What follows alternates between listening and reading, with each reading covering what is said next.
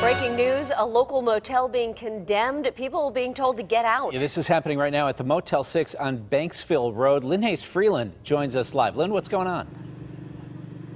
Well, Ken, it's kind of hard to see this Motel 6 from Banksville Road because the actual front of the building on Banksville Road has been demolished. And that's the real problem. It's the backside of the building that is now being condemned and evacuated. A skywalk used to connect the two buildings. The skywalk is gone, so as a result, there's no real door here. Now, officials say there are about 40 rooms here, and at least 10 of them are occupied, or they were occupied, because as of a few hours ago, the building is officially condemned, and the people who live here have to vacate immediately. Now, some of the people that were living here tell me that the Red Cross put them here. Ironically, it's now the Red Cross here who's helping them move once again.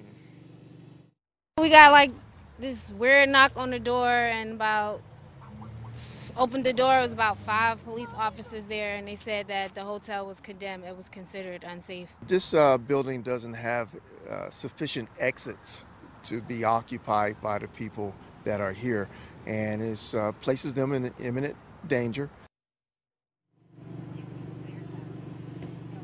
And at this point, it appears that everyone has to be out of this building by tonight. Reporting live, I'm Lynne Hayes-Freeland, KDKA-TV News.